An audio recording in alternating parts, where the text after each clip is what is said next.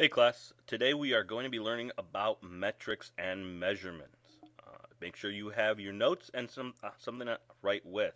If you don't understand something, pause the video, then go back and watch it again. First are objectives. You're going to be identifying the proper tool to make scientific measurements. Then, you guys are going to be able to identify the proper unit used to make scientific measurements.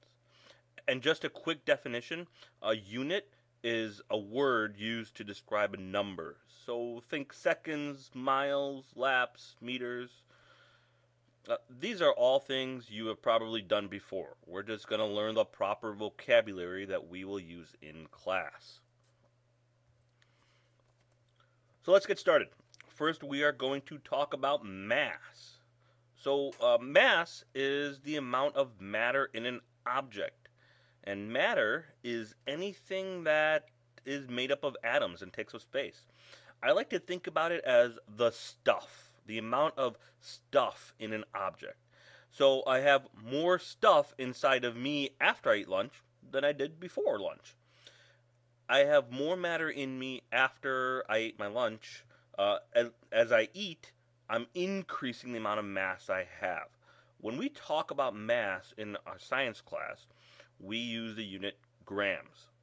You may be familiar with pounds or ounces in science, but in science we use grams.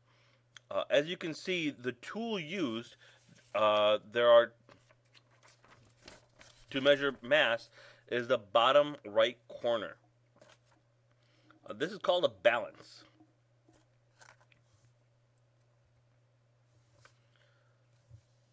So one thing you're going to hear a lot of is people using the term weight and mass as the same thing. They actually aren't the same. There is a difference between mass and weight. Weight is actually the response of mass to the pull of gravity. I would have a different weight if I were on the moon. The more gravity a planet has, the more weight I feel. You can see if you weigh 100 pounds on Earth. I know we're not using grams, oops. But you would weigh about 38 pounds on Mars as compared to Earth. Do you think you would lose any mass? You should actually have the same amount of mass, just different weight. That's why astronauts appear to bounce around on the moon. Next thing we're going to talk about is length.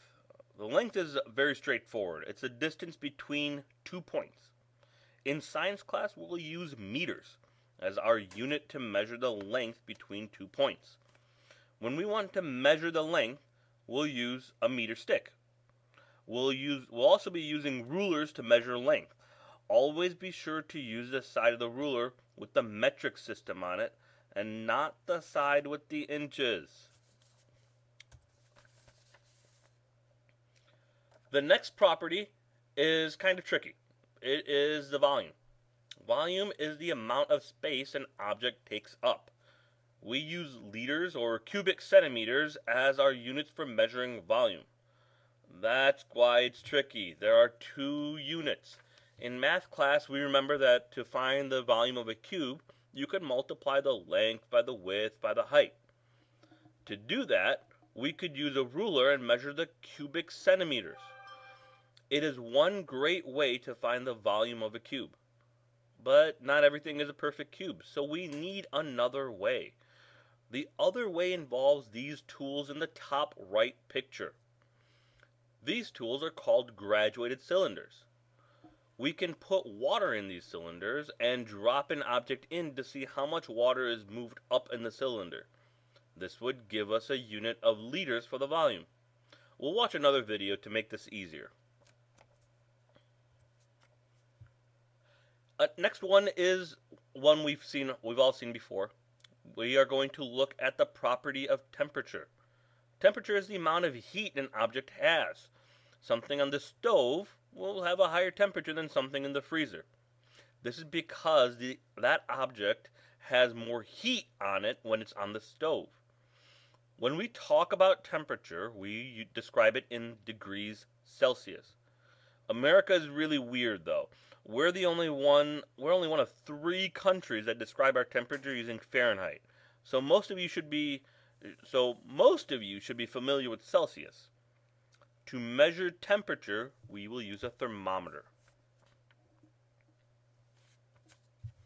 Last one, guys. This one's really easy. It's time. Time is a duration of an event. From the beginning until the end. This video is only a few minutes long. That is the duration of the video. How long it took to complete the video. In science class, we'll use units we are all familiar with. Seconds, minutes, hours, days. You get the idea. We use a stopwatch to measure it.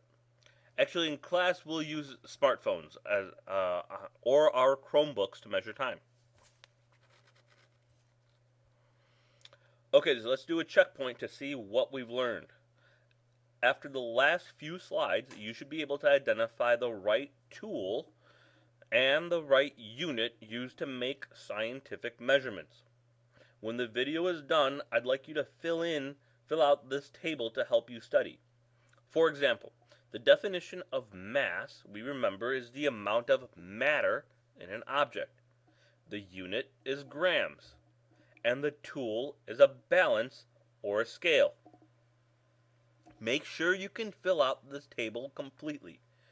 Use your notes, or go back and re-watch some of the video. That is all I have for you today. Please fill out the table before you start the next activity. Have a great day.